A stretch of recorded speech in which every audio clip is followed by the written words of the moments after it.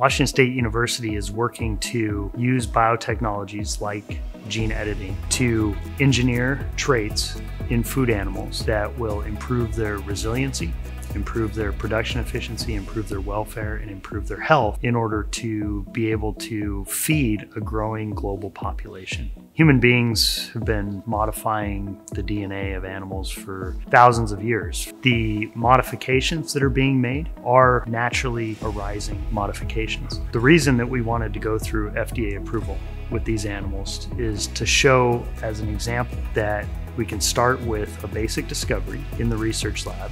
We can develop it as a utilizable tool into a food animal, and then we can advance it through the regulatory process. We expect the sausage that will be made from these animals to have no difference in its taste or its texture or its nutrient properties compared to a non-genome edited animal.